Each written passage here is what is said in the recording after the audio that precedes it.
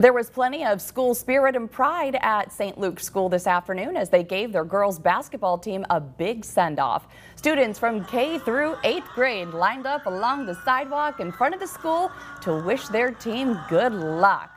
The Crusaders will play in the CYO state tournament this weekend in Altoona.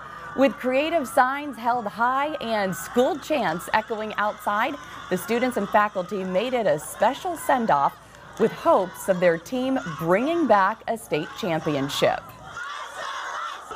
So this team is actually brand new this year, so we've only had a couple people from last year, but we instantly connected, and it's honestly just perfect for all of us. It all just kind of the chemistry's together and everything. We all just play amazing. On the court, we only think about basketball and we don't think about anything else, and our minds are set to win because we wanted to make it this far, and we have made it this far. It feels really good because this team is new, so at the beginning of the year we didn't really have chemistry, but we just clicked after our first game, and it feels really good.